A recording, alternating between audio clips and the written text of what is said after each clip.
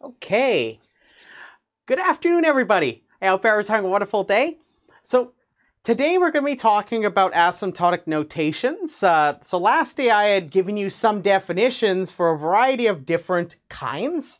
You may have seen big O previously. I gave the formal definition for that. We talked about big omega, and we also talked about big theta and a couple others. I wanted to do some examples today and talk about some properties that different asymptotic notations have. So as we do some examples, I'll remind you of these definitions as we apply them, just to make sure everybody's on the same footing. So I thought I would start off with an example proving using the definition of big O. I'm going to try proving that 5n squared plus n is big O of n squared. Now, just as a reminder, remember, the game plan with big O notation is as follows. This is just at least a way I like to think about it, is to take a step back and take a look at what you're trying to establish. So it says that there exist these two constants, c and n0, where c is a positive real constant, so it's a positive real number, and n0 is a positive integer. That means it starts at 1, 2, 3, 4. It's not 0, such that we have this inequality that's going to hold, and this inequality has to be true for all values of n that are greater than or equal to n0. So your game plan is to find these two constants. That's your main game plan here, is find these two constants so that you can make this inequality work for all n greater or equal to n0. So the game plan is I'm going to find those two constants. That's what most of our proofs are going to look like. Does everybody understand the game plan? Is you're going to see I'm going to find those two constants and I'm going to have to justify them to you, that those two constants in fact work. So you'll find a very common strategy for doing this is that you identify one of the constants, then you establish that the other constant works. You'll very often find me picking C first, then N0, but it really doesn't matter which approach you'd like to take. It matters how you argue. So I'm hoping I'm going to give you today some ways of approaching these things. So first, if everybody's okay with the game plan so far, give me 2 thumbs up. Okay, so I'm going to be showing you some fun recipes for dealing with this kind of stuff. So we're going to see how we apply the definitions, and I'm going to give you a couple of tricks for how to deal with these. So the first one is I'm going to establish this right here. Now, remember, it's usually a good idea to lay out the game plan, like what I'm going to do. Because there's several ways I could maybe prove this statement. We're going to use the definition of big O, so I'm going to tell you what I'm going to do. And once I've done that, I just have to invoke the definition of big O and say, hey, look, I gave you your two constants, we're done. So all I'm going to say is, we need to find constants. C, remember C is a positive real number. And n0, which is a positive integer, such that T is sort of getting really close to the edge of that board, such that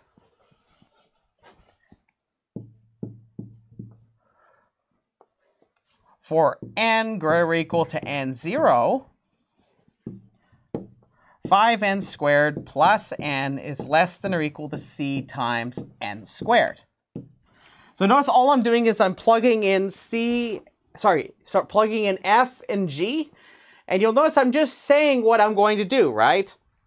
So remember, the game plan is to find these two constants. If I can do that, such that it satisfies this inequality for all of these, as I say right there, what does that mean? It means F is big O of G, or in our case, 5n squared plus n is big O of n squared. So all I have to do is just find these two constants, justify them to you, and then I just invoke the definition of big O. That's the end goal for us here. So you might ask, Dan, you said about picking the constants and then trying to justify the other one. So how exactly do you do that? Now, for every different case, you're going to run into different circumstances, and it takes and boils down to intuition a lot of the time. But I can tell you that there exists some techniques that are very easy to point out to you once you see it. So here's an idea I'm going to suggest. It's just a suggestion. Is notice that I have a 5n squared here, and I have an n here. And notice that my inequality has 5n squared here, and I have an n right here. But that's just from what I've stated here. What I would like to do is make this right-hand side big enough that it will be at least whatever's on the left-hand side. So I'm going to try to make it look like what's on the left-hand side. And because what I have here is a quadratic term, but notice it's a quadratic here and a linear term, what if I made them all quadratic terms on the right-hand side? But make it look like 5n squared plus n. So I'll just make those terms out of quadratic terms.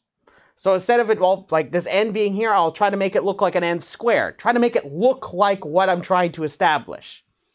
So you might ask, Dan, so what do you do? So now keep in mind, because of the way this definition works, there can be many, many pairs of constants. There can be many c's and n zeros that work. I'm just showing you a very simple pair of constants that you can pick that make it really easy to argue without needing to pull out a lot of analysis. That's what I'm trying to do for you. So I'm trying to show you how you can do this a little quicker. So what I'm going to do is I'm going to pick, because I would like to make it so it's something like 5n squared plus n on the right-hand side, but notice I have an n squared term here. I would like to make it so it's like 5n squared plus something that looks like an n, but it's n squared instead. So does anybody have any ideas of how big I need to make this constant? Any good guesses? I see a 6. That's a wonderful guess. That's a wonderful guess. Now that's the one I was actually going to be going for. So I'm going to pick c is equal to 6. So I've picked one of the constants. My job is to just simply justify an n0 to you. And then once I'm done that, I'm done. I just have to conclude by invoking the definition. So I'm just going to say what I'm going to do. Then we need to find n0 such that that f looks like it kind of melted in the microwave, kind of like smeared on there. For all n greater or equal to n0, 5n squared plus 6, sorry, not 6, plus n, I'm getting ahead of myself.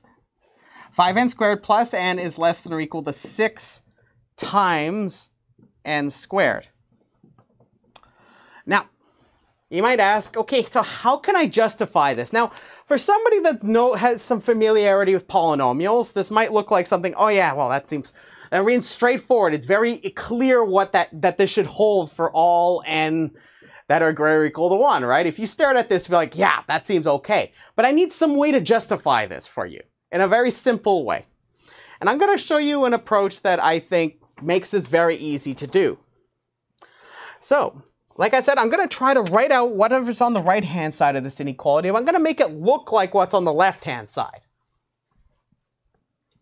So, notice that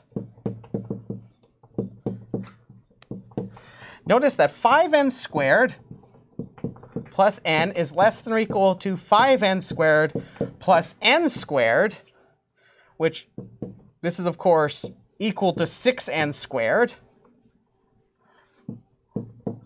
For all n greater or equal to 1 as, now I'm going to explain how we're going to do this.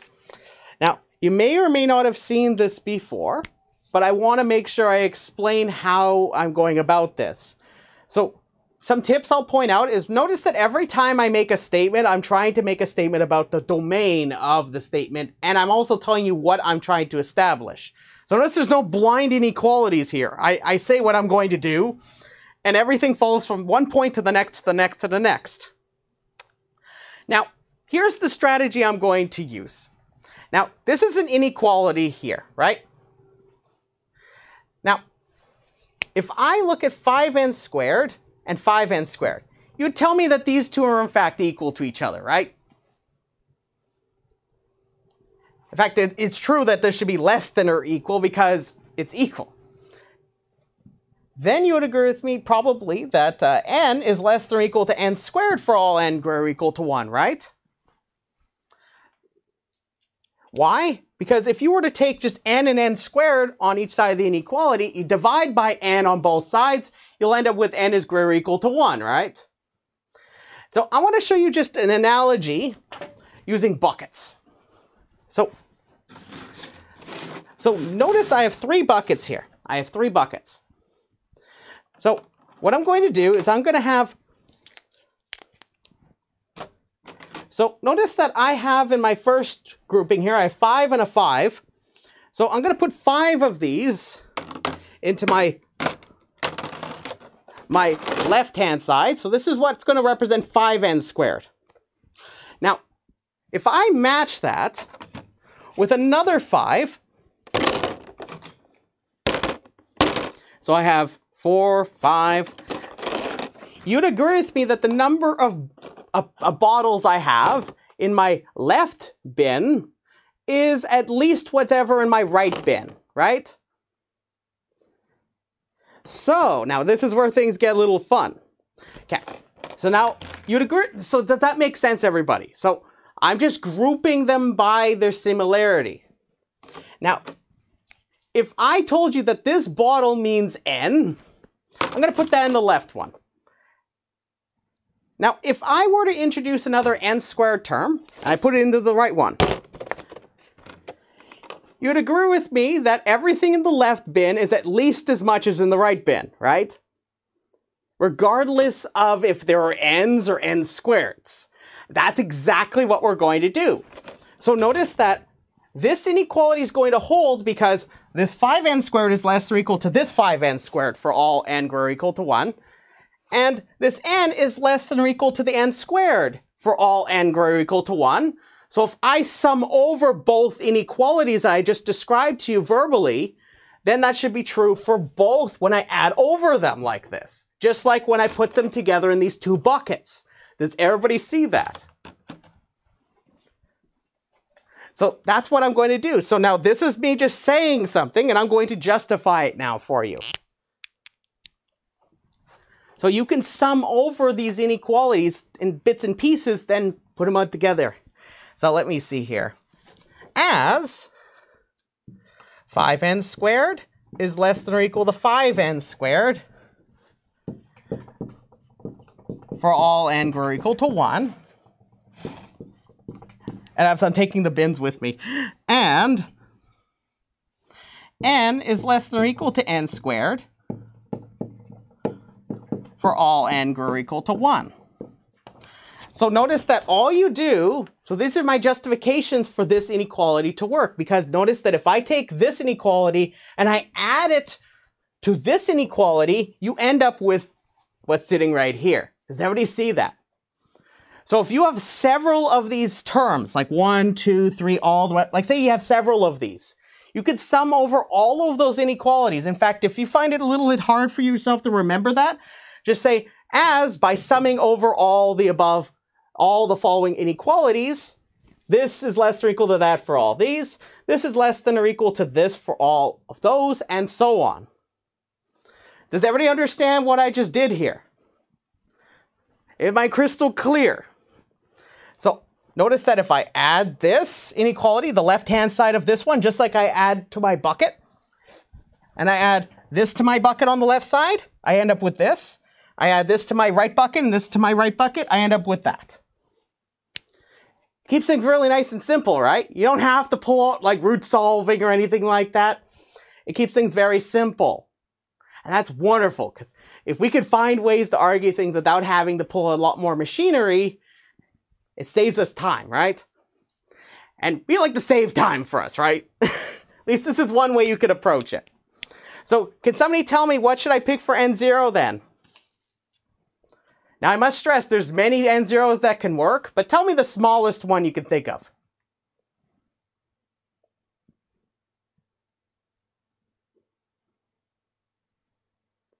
Yes, 1. So now look everywhere where I make a statement, notice that all of these for are true for all n greater or equal to 1. So that's how I'm picking out n0. Does everybody see that?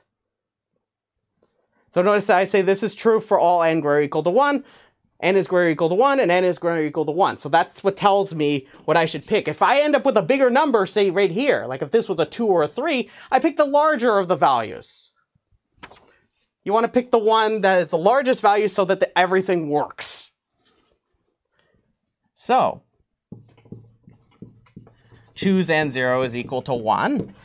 Therefore, by selecting such a C and n0, as I'm taking the buckets with me, it follows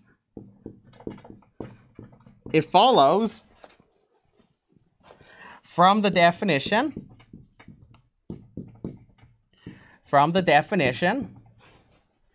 of big O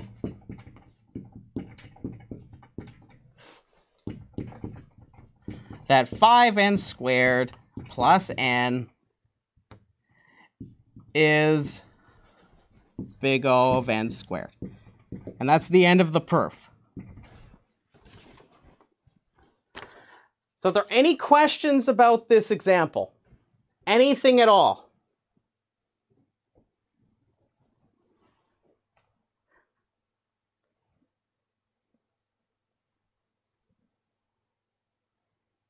So notice that the trick I used here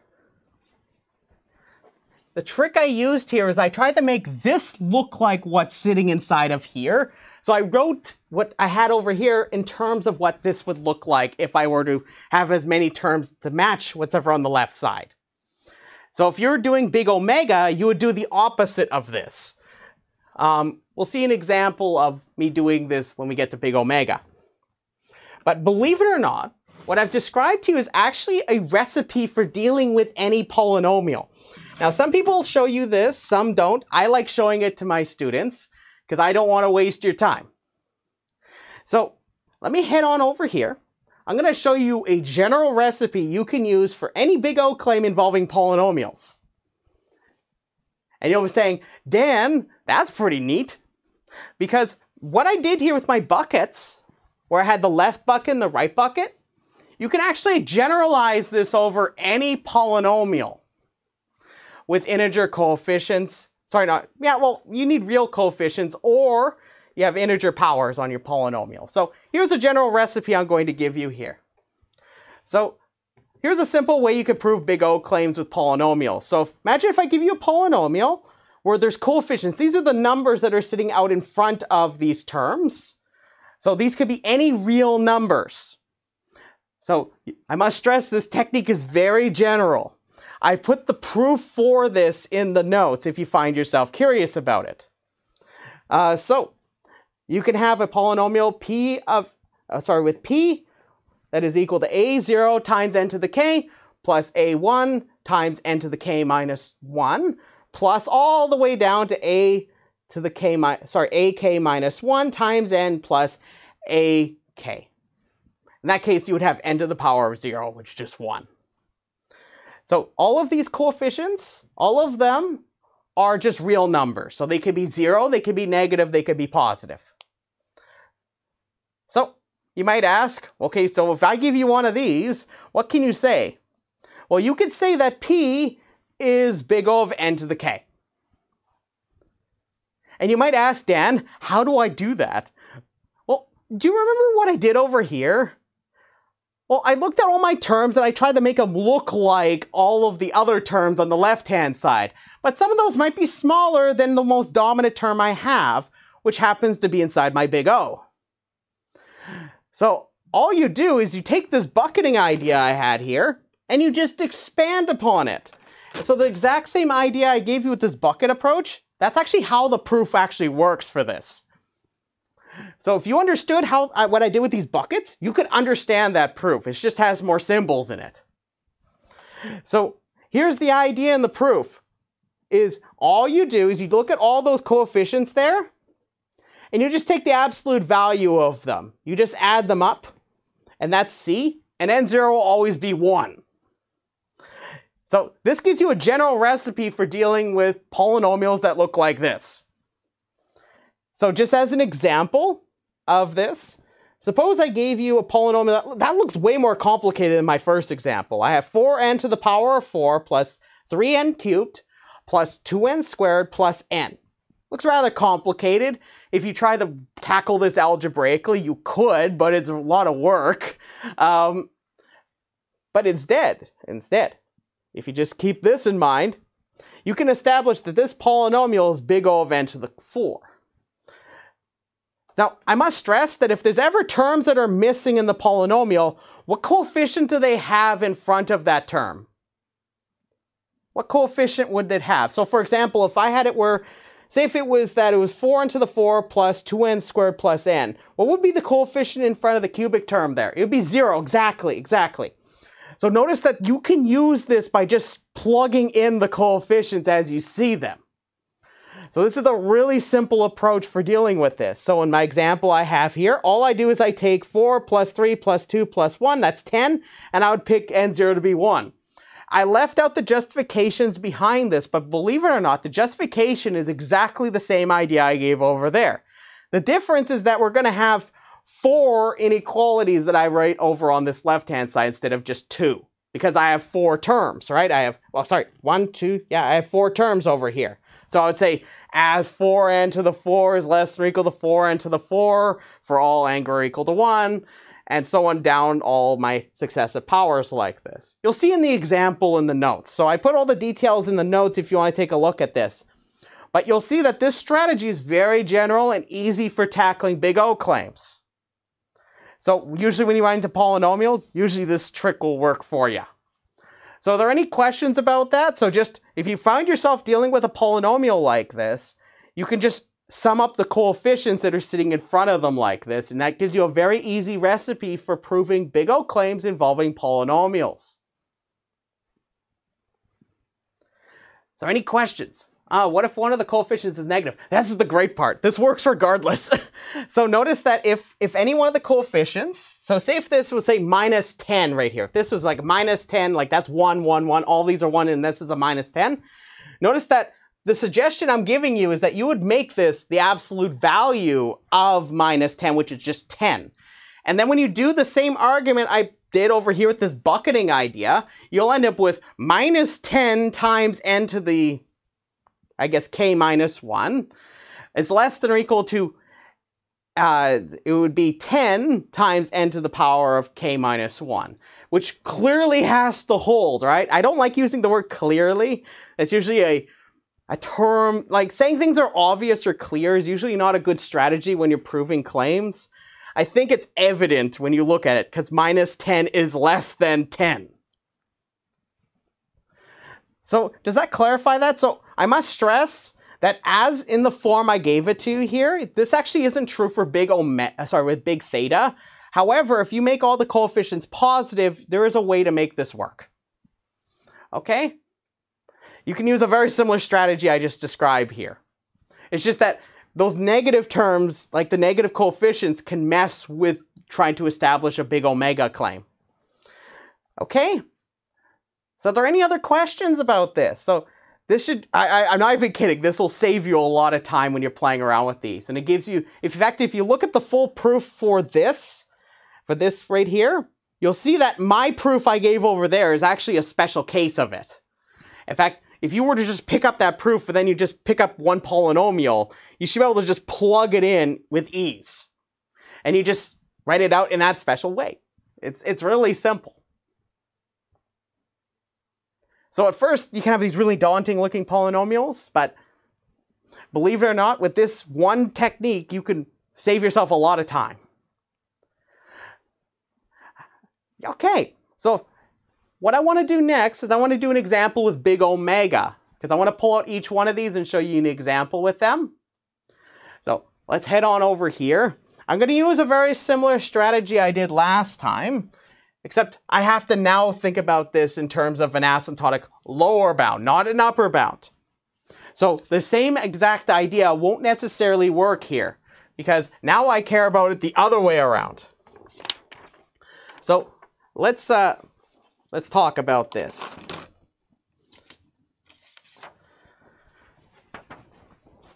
So let's talk about big omega. So I want to remind you of the definition of big omega before we proceed. So you understand the game plan. As soon as you understand the game plan, what I'm doing isn't that strange, right? It's all really just me using definitions.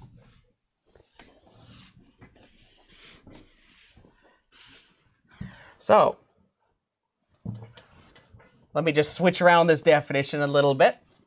So keep in mind, I gave you these definitions last day. This is mostly just as a reminder. So if I'm doing big omega, remember f is big omega g if and only if there exists two constants c and n0 in the same way we had it for big O, such that f is greater than or equal to c times g of n for all n greater or equal to n0. So notice all I do is I flip the inequality. It's just the other way around. So here's the fun part. If you know how to do big O, you could do big omega. It's the same game plan except that inequality changed. That's it. That's it. So let's do an example. I'm going to pick something that's a little tougher this time because I think it's important that you don't just see polynomials, because I just gave you a recipe for dealing with a lot of claims that you're going to run into very often when you're doing running time analysis. So a lot of those will fall under this branch. I want to show you something involving logarithms. So let's try proving that log base 2 of n plus 2 is big omega of log base 2 of n squared. So I'm going to prove that log base 2 of n, so keep in mind all this log parts by itself, plus 2 is big omega of log base 2 of n squared. Now, at first when you look at this, you'll be like, okay, so Dan, that seems a little strange at first. Okay, so there's a quadratic term in the log. Like, this doesn't seem to make a whole lot of sense. But this is one neat property I want you to be aware of about logarithms. And it comes back really to property of logarithms. Is that there's a very nice rule you can use with exponents when they're in a logarithm like that. Does anybody remember that rule at all? There's a very nice property that exists when you have an exponent sitting inside of a logarithm term like this. A logarithmic term just like this one. Does anybody recall that one? If not, I'm going to remind you in a bit, but does anybody recall it at all? It's going to be the key ingredient for establishing this claim. Yes, exactly. You could take this 2, you could drop it out in front, just like that. And you're going to see that that's going to be the plain way we're going to approach this. So once you see that exponents in logarithmic terms like this really don't matter, they're just a constant term.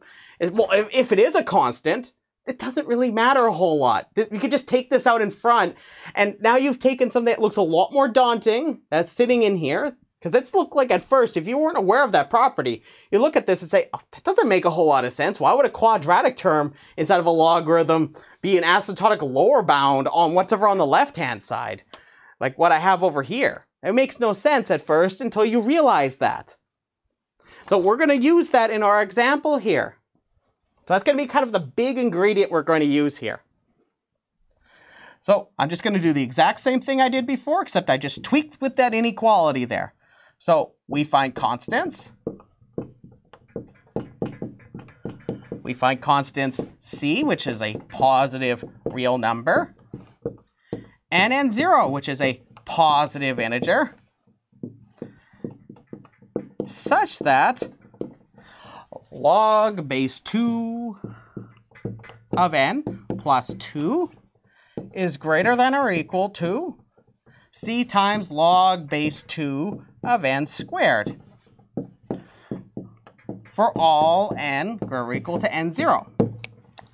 So now you might ask, Dan, how do you go about picking the constant here if you choose to? Now, I must stress that if the terms look a little complicated to play with at first, you can always simplify.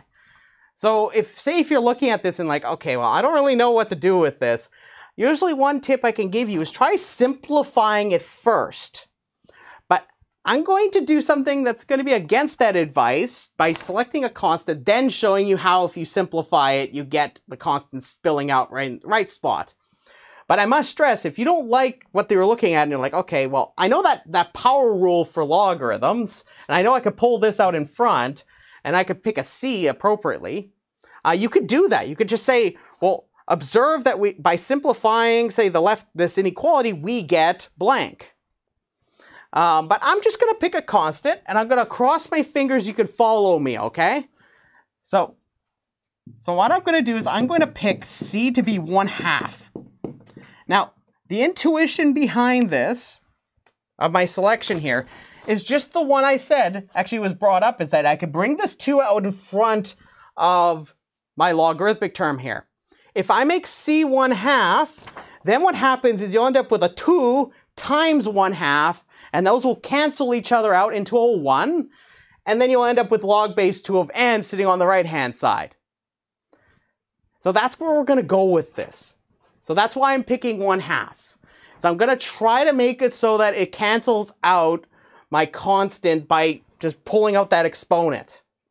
So let's take a look and see how this will play out. So then we find, this says find n0,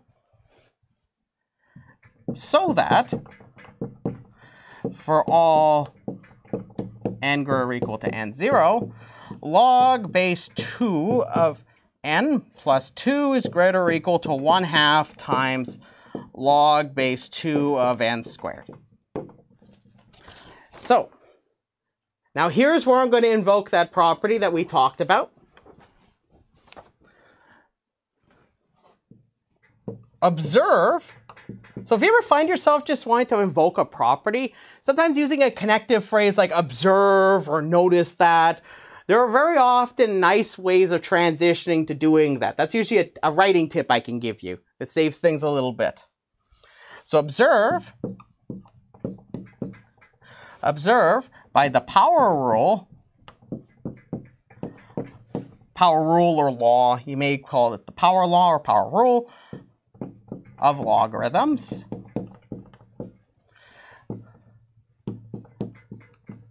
that 1/2 times log base 2 of n squared is equal to 1/2 times 2 times log base 2 of n. And if you simplify this a little further, notice that I have a half times a 2, which is equal to 1, right? Which is just log base 2 of n. That's why I pick C as 1/2. I'm going to try to make it so that it's as simple as possible on the right-hand side, because notice on the left-hand side, I just have log base 2 of n plus 2. So I'll just have an extra 2 on the left-hand side. So notice that for all n greater or equal to 1, log base 2 of n plus 2 is greater or equal to log base 2 of n. So what should I pick for n0 then? So notice I don't have to really say a whole lot about this, right? I just have an extra 2 sitting on the left-hand side. If you really aren't convinced by this, just subtract log base 2 of n from both sides of the inequality. You'll end up with 2 is greater or equal to 0, which I would hope is evidently true for everybody. So what should I pick for n0, everybody? 1, yeah, exactly. So notice that this is true for n greater or equal to 1, so choose n0 is equal to 1. Therefore, so we're done. So we can say therefore, by the definition of big omega,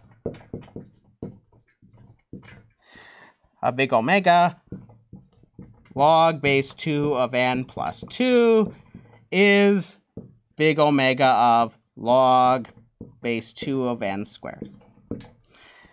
I'll reiterate what I wrote here. So that's the end of the proof. So therefore, by the definition of big omega, log base 2 of n plus 2 is big omega of log base 2 of n squared. I apologize for it looking a little sloppy there.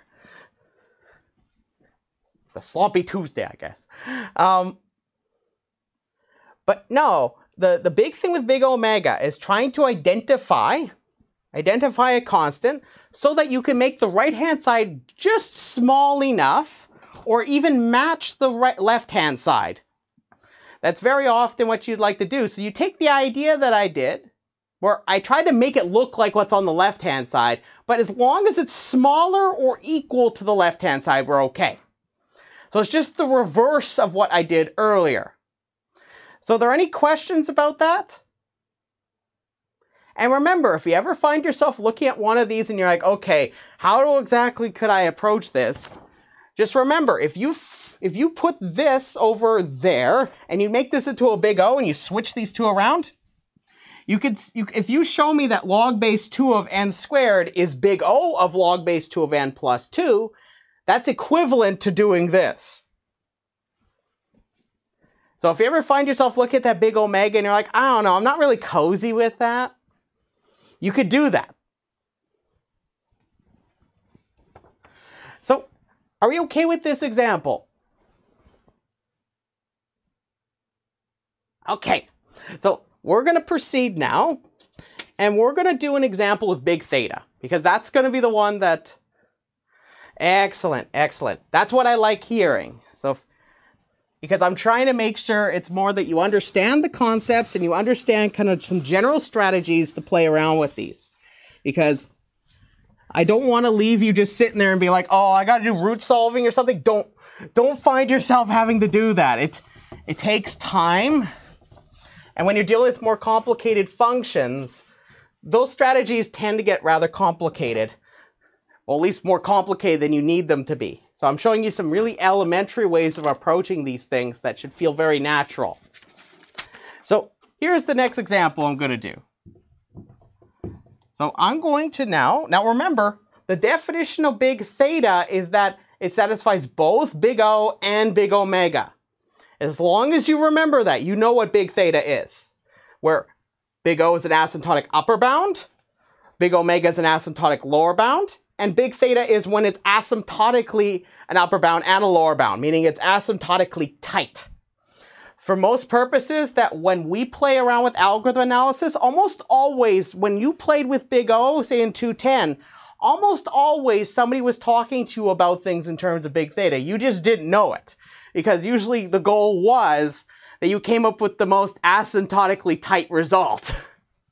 So just to illustrate my point, I may have mentioned this last time, but I just feel like I need to reiterate this, is that if I told you that the running time of binary search, for example, you would tell me that, oh yeah, it takes big O of log n time, right? In the worst case. That's what you would tell me. But mathematically speaking, the mayonnaise, I could also tell you that the running time of binary search is big O of n to the 99. And that's actually mathematically true. But it's not very accurate, right? If somebody told you this about binary search, you'd be like, did you get enough sleep tonight? And they'll look at you and be like, uh-oh. Now, Big-Theta, what it can allow you to do is that when you formulate your complexity function, it forbids you from being sloppy like this. So when you actually compute the complexity function by counting up all those operations, when you actually work out the running time for binary search, you could say this, but you most certainly cannot say that. It'll forbid you from doing so because it'll have to satisfy the big omega definition too. So does everybody understand why somebody might use Big-Theta as opposed to big O in certain situations? So sometimes this helps you if you really need to be particular about how tight your bounds are.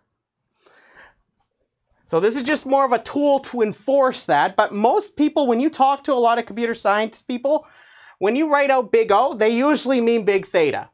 They usually do. They usually do that for the sake of audience, because more people will know what big O is. That's just a piece of advice. So If sometimes people tell you, oh, it's big O of this thing, usually it's big theta, unless it's really just kind of tricky to analyze it. We'll see some examples where it may not be a little clear. Or you may only want to establish one side of the big theta definition. Okay, so let's do an example. So we're going to prove that 3n cubed plus 5 is big theta of n cubed. Now, I must stress that you could use the exact same approaches I had suggested previously in the lecture. You could prove the big O part first or second, and you could prove the big omega part by invoking their definitions and proving those separately. That would imply the big theta result at the end. You could do that. That's perfectly fine. If you did that on your assignment, that's perfectly fine. In fact, sometimes it's a little easier to do it that way. I'm going to show you, for the sake of example, how you can do both the big O and big omega parts at the same time. But I must stress, you have to be very careful when you do this. So, like I said, you could prove the big O part and the big omega part separately, or you could do it at the same time, but you have to be careful because there's more constants. So, actually, that's a very good question. I want to address that. So, the question is, if you're discussing worst case time complexity, is it always big O? The answer is actually no. Believe it or not, if I told you this was the binary search running time in the worst case was big theta of log n, that's absolutely fine. I must stress that asymptotic notations are separate from their analyses. So it's a very common misunderstanding that when people talk about best case, average case, and worst case, and I hear this from people that work at quite prominent companies. I had a colleague of mine, for example, that worked at Qualcomm who even had this misunderstanding. So some people get in their heads, they think like big omega is like best case. They think like average case is big theta and worst case is big O. This is completely wrong. Just to be very clear, remember the process that we go about this. Remember, I have an algorithm. I count up the operations to derive a complexity function. And then what I would like to do is pick the asymptotic notation that best describes what I'm trying to accomplish. So very often you'll run into big O because this is an asymptotic upper bound on the running time.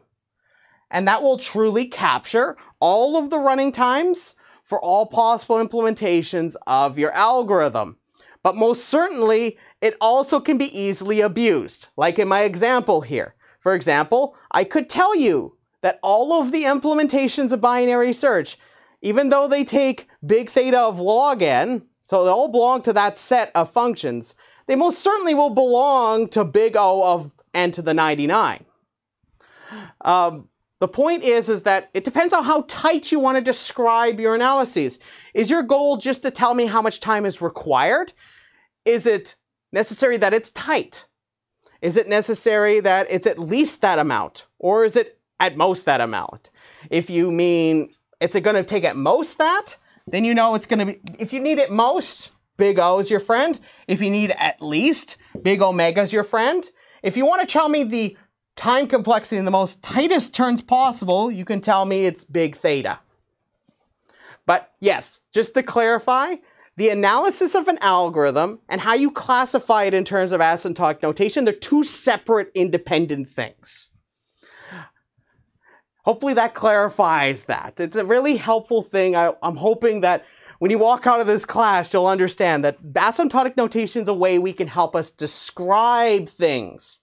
It's also a way we help classify or categorize, but it most certainly isn't tied to only one kind of analysis. The analysis is what we decide, and when we want to talk about different problems, you'll see very often that certain notations tend to get attached to them, but only in very specific circumstances. So if I want to talk about classically about worst case running times, you need at least big O. That I can clarify for you. But if you want to be tight with your analysis, usually people aim for big theta. But usually they won't write down the big theta. They'll just say it's big O of the thing. But are there any questions about that little side discussion? So you got to think of these asymptotic notations both like a tool for describing a complexity function, but also as a way we can classify. So if we're talking about classifying problems by their difficulties, classically speaking, it's typically big O. So for example, if you took a class with me in 411, I'll use big O, but that's usually enough to cover what we need. But in this class, sometimes I need to be very specific about my analysis. So sometimes I'll use this one, even when I mean, so if I mean this, often I mean that, but you can't necessarily say the other way around. So just think of it as how tight I want to describe the complexity functions. Okay, so are there any other questions about that?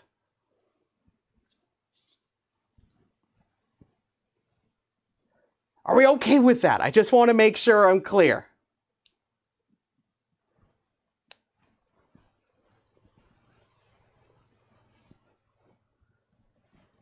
So just think of the asymptotic notation as a mechanism for describing the asymptotic behavior of a complexity function.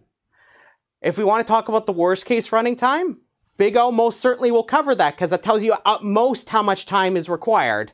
But if I want to be tighter with my analysis, like if I want to ensure that I'm talking about the best or tightest description of the complexity, I can use Big-Theta. If I want to say at least how much time I'm requiring, that's when you pull out big omega. You'll see when we start talking about lower bounds, I'll start using big omega quite often. But almost everywhere else, you'll see me using big O and Big-Theta. In fact, many times when I say big O, I'll usually mean Big-Theta. It's quite similar to how you may have seen things in 210 even. Okay, so if we're okay with that, let's proceed. So let's do a proof. I'm going to try proving this claim simultaneously. To prove the claim,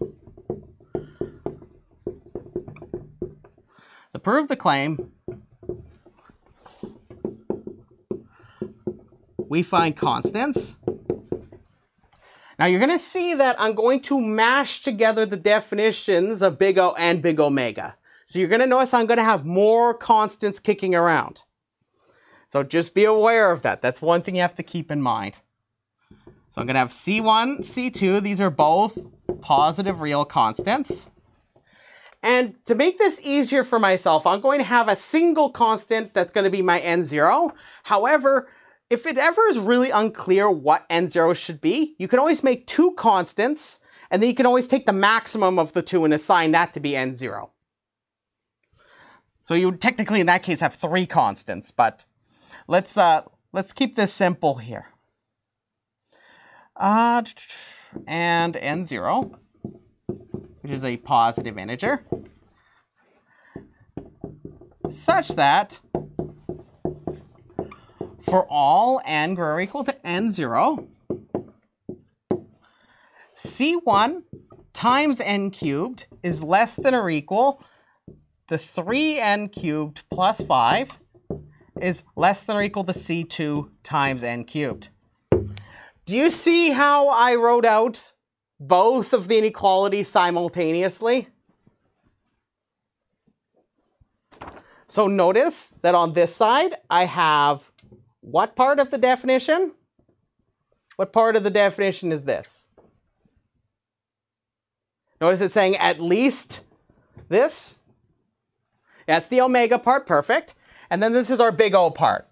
So notice how I mashed the two definitions together. So what you're going to see is I'm going to tackle these two parts of the inequalities by picking two constants based on some of the ideas we've been using this lecture. And then I'm just going to establish them simultaneously.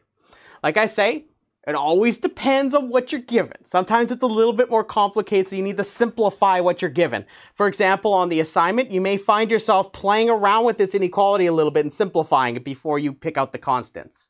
In fact, you may actually get the constants by doing that. So, let's do this. Actually, I have a question for you. We've seen how we could deal with polynomials, right? We've seen what we can do. Okay, I have C1 and C2. Does anybody have any suggestions of what I should make C1 and C2? So C2, I'll give you a heads up, is the easiest one to pick. Just think back to the first example we did and that trick I did with the polynomials. Yeah, those are the exact two I was thinking of. So I'm going to pick, now keep in mind, you have to make sure it's a positive real constant. It can't be negative, it has to always be positive. So C1, we're going to make that one 3 and the other one 8. So the first suggestion we had is actually exactly what I was going to suggest. Now keep in mind, like I say, there can exist many constants. Ah, got you. My apologies. Yes, meant equals. We're okay. My apologies. So I'm going to pick this to be 3 and I'm going to pick that one to be 8. Why am I picking this one to be 8? I'm going to use the exact same bucketing strategy I used earlier to make something that looks like this on the right-hand side. And you'd agree with me that I have a 3n cubed here plus an extra 5. So I'm just going to make this look like 3n cubed, and then I know I have an extra 5 over there. Just like my previous example with the logarithms. So here we go. So I'm going to pick constants. C1 is equal to 3, and C2 is equal to 8. Then we find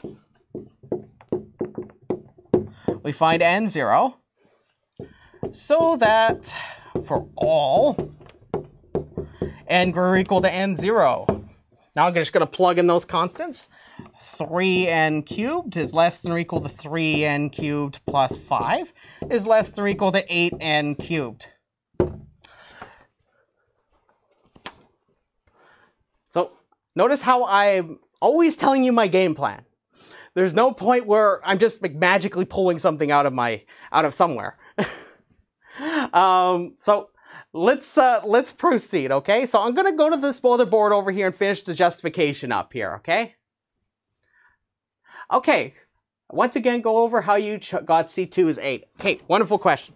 Okay, remember back to my first example, how I wanted something that looks like what I have right here. So what I would like this to look like is something like this. So I want to be able to have a constant here so that I can expand this out so that it looks like 3n cubed plus 5n cubed. And then what I do is I compare each term, because remember, they get added over. So if I have 3n cubed versus the 3n cubed, we know that that's going to be less than or equal to whatever I have if I compare those against each other, piecewise. Then I have this 5. This 5 is less than or equal to the 5n cubed. And notice that if I take those two comparisons, add them, all the ones I have on the left-hand side together and all the ones on the right-hand side together, you end up with what I just described over here. In fact, right here. Yep, no worries, no worries. No, I'd rather be clear than not. Okay, so let's head on over here. Let's finish up this example here.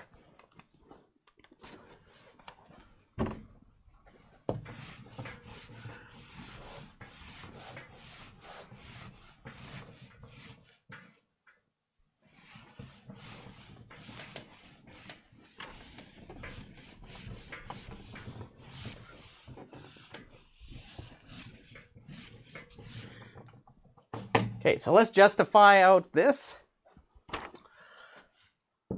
First, now I need you just to kind of visualize in your head that inequality I wrote over there. Just like picture it, imagine it in your head. You have the leftmost side of the inequalities. So you have two inequalities, right? You have this leftmost part and you have the rightmost part. The big omega part and the big O part. So I'm going to refer to those both.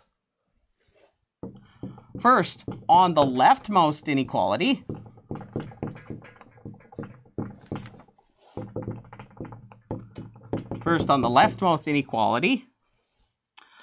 notice that 3n cubed is less than or equal to 3n cubed plus 5. Now, if you're not convinced by that, just subtract 3n cubed from both sides of that inequality. You'll end up with 0 is less than or equal to 5. For all, now this is the most important part, for all n greater or equal to 1, second on the rightmost inequality. On the rightmost inequality, 3n cubed plus 5 is less than or equal to 3n cubed plus 5n cubed, which this is all equal to 8n cubed, if I lump it all back together, for all n greater or equal to 1. So now I just pull out the exact same set of reasoning I used before, as 3n cubed is less than or equal to 3n cubed for n greater or equal to 1, and 5 is less than or equal to 5n cubed for all n greater or equal to 1. Sorry, I'm going a little crooked here because I'm trying to work around my diversion here.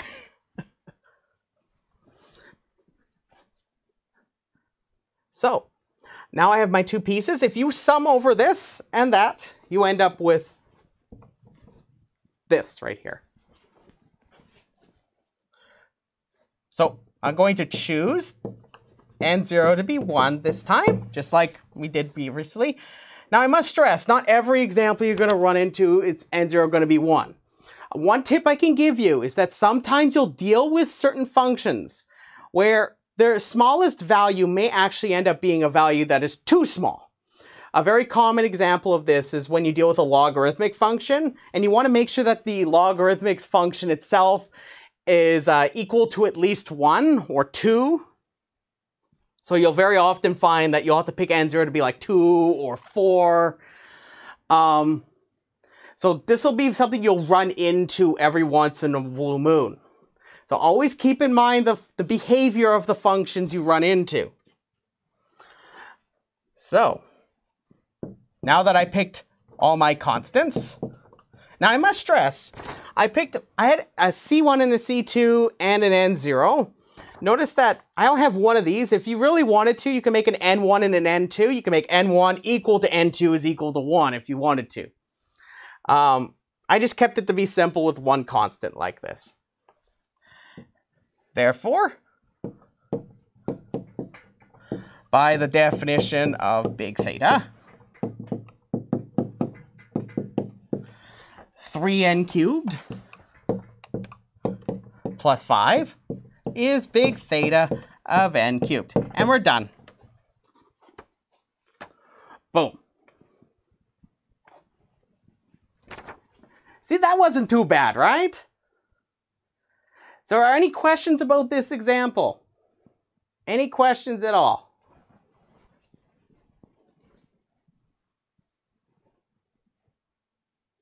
Are we okay with this? Give me 2 thumbs up if we're okay.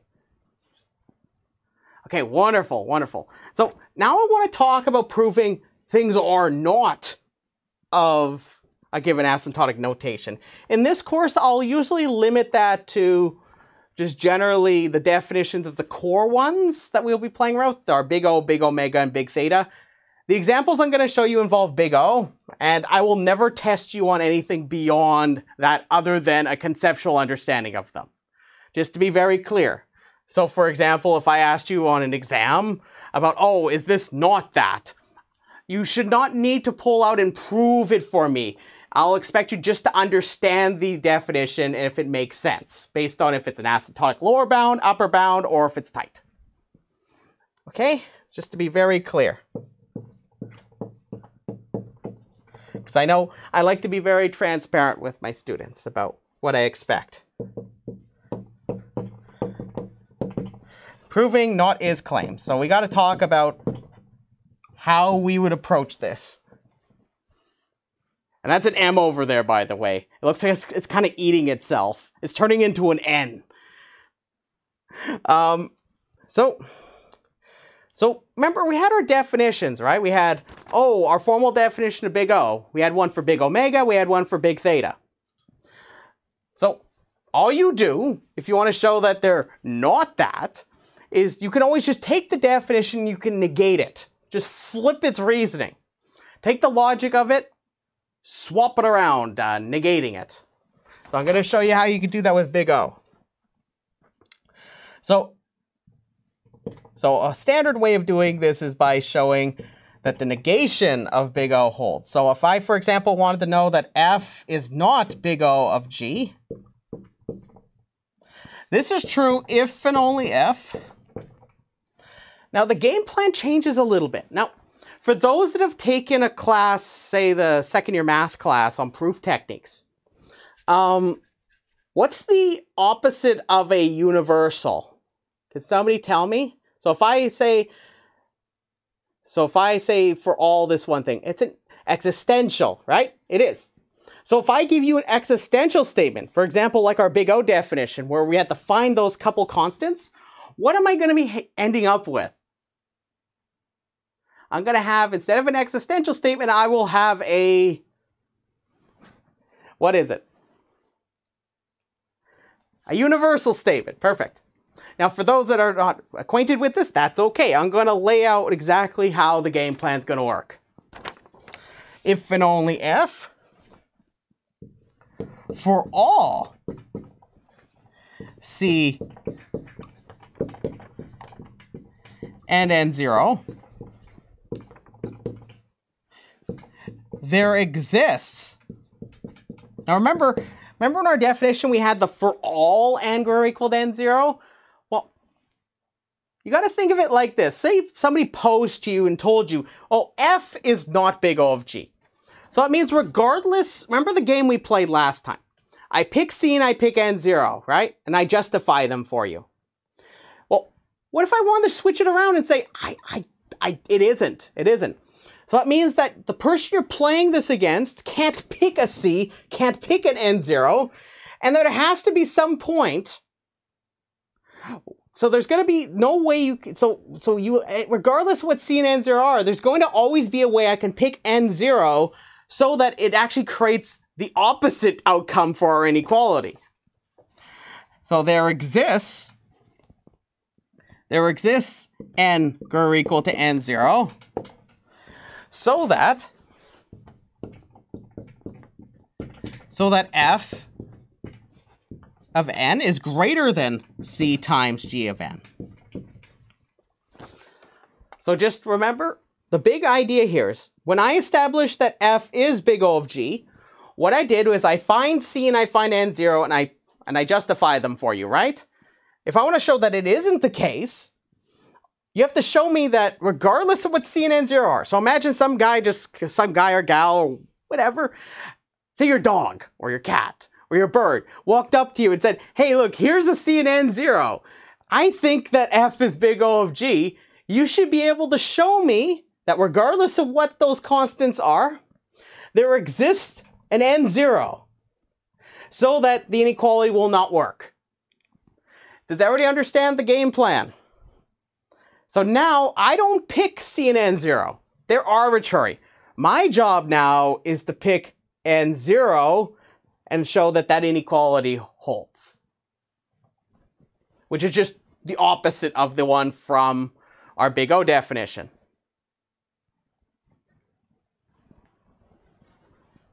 So if you think of it like that, it just makes things really simple. So I'm going to do an example showing you this. So there's a couple different ways you can approach showing not is claims. I'm going to show you first, I would argue, it depends on how you feel about different techniques for proving claims. You can use this directly to prove the claim. Another technique is using contradiction. You may have seen contradiction before. That's another way you can approach this. So in the context of contradiction, what you would do is you would assume, for the sake of a contradiction, that f is big O of g, and then you'd write out what the definition is, you tell me what it means, and then you simplify it down and see if you get a bunch of nonsense, what we would call a contradictory statement, a statement that is never true. So that is generally how you could, this is another way you can go about it. I'm going to include an example in the notes of how you can do that. So if you like this direct approach, you can use the direct approach. If you want to use contradiction, you can use contradiction. I will not be worried about which approach you prefer. So I'm going to do an example where I use this definition directly. So I'm going to show that n squared over 4 is not big O of n. So when you stare at this, remember, big O is an asymptotic upper bound. So if you stare at this and you see a quadratic term right here, you know right away that this statement here is true. So if you were to change this over to just being is big O of n, you know that that's false, right? So hopefully you will be able to gain that intuition as we play around with concepts in this class. If not, you already have sort of an idea of how that works. So let's do a proof. Now I'm going to give you kind of the setup for this. So remember, the game is different. It's just a little different now. Instead of it being where I have to find C and N0, I got to imagine that somebody had a big bucket of pairs of C's and N0s, and they hand them over to me and says, hey, Dan, here's C and N0. Show me how it doesn't work. But it has to work regardless of what C and N0 are. So you're going to find when I pick N0, you're going to see that I'm going to include a C term somewhere in there. Because I don't know what C is, and I don't know, sorry, I should be more precise. It's not N0. I misspoke, actually. For those that were maybe staring at me and be like, I think there's one thing he's missing, because he said that there's these C's and N0s. I misspoke, I meant N. We pick N. My apologies. Usually I'm very suave with this, but I most certainly meant N. So if you were staring at me and be like, oh, well, you arbitrarily pick them, so you don't pick them, but then I said that you pick N0. No, you pick N. So we have to find the N that is sufficient to cause that inequality to work that I wrote over there. My apologies, everybody. I was getting into the moment, okay? I apologize. So I'm hoping I won't lose anybody about that. So does everybody understand the game plan, though? I'm given C, I'm given an N0. My job is to refute the idea that it is big O. So, and that, I don't know what C and N0 are. So my proof is going to usually mean where I'm going to pick N. N is going to be involving terms of N0 and C. Because I don't know what they are. I got to pick N big enough. So you're going to see me say the following. Let C and N0 be arbitrarily chosen and fixed. So this is the mayonnaise or mustard way of saying, hey, here's my bucket. Here's C and N0. Now deal with it. I've given you C and N0.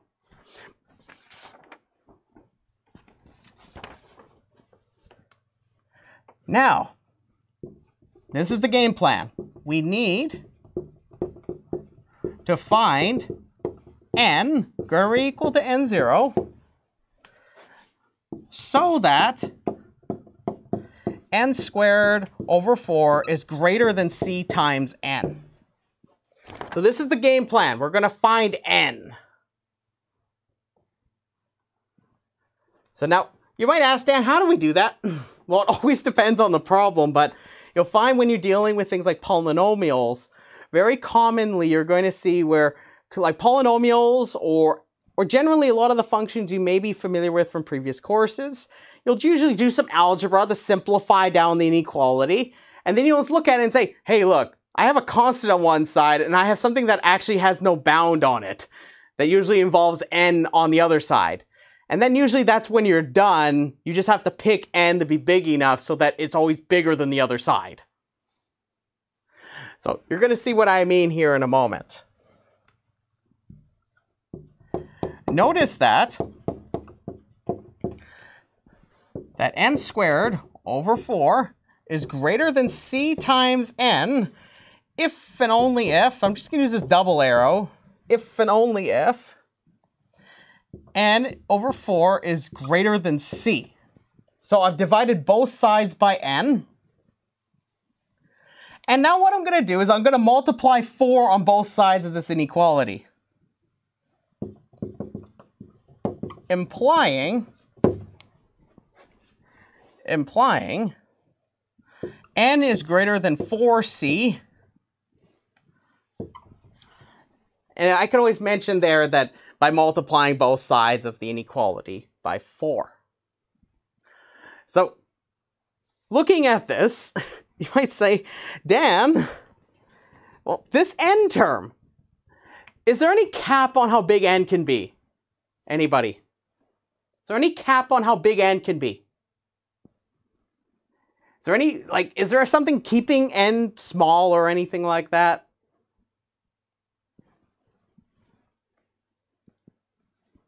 No, right? It grows without bound. There's nothing stopping it from getting bigger. So, but however, notice that, remember, somebody gives you this c. Somebody gives it to you. They hand it over to you and say, hey, Dan, look, here's the c in n0. So now my job is to figure out what is a big enough n to make this work. So now this is where I'm going to pick n. You're going to very often find yourself using a max function. Now, if you're not familiar with a max function, it just simply means whatever the arguments of the max function are, you take the larger of the two values for that given value of n. So I'm going to pick n to be the max between the following two values, n0, because I don't know what n0 is. Remember, I don't know what it is. It could be anything, as long as somebody hands it over to me. I don't know what it is. So I'm going to take the larger of n0, and remember, if I can make n be bigger than 4c, we're okay, right? As long as n is bigger than 4c.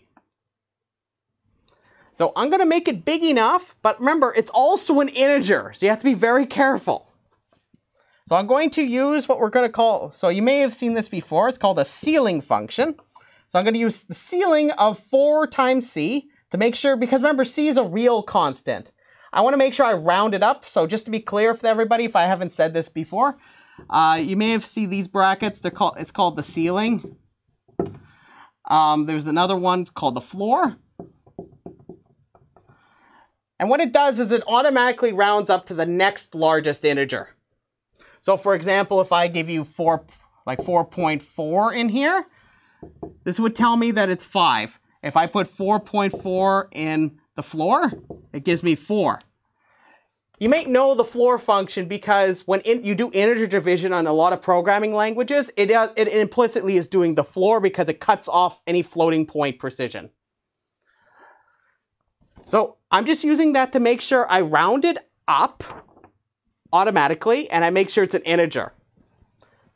And I'm going to add 1 to it just to make sure it's large enough. And that's all I need. Then we have n greater or equal to n0. So that for this n, the inequality is satisfied. The inequality is satisfied.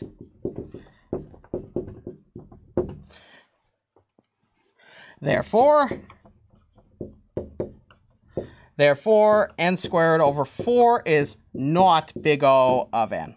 And that's the end. So remember, the game plan here is you pick n, but you need to pick n big enough so that regardless of what c and n0 are, it will cause it so that that inequality that I have in my definition of the negation is satisfied.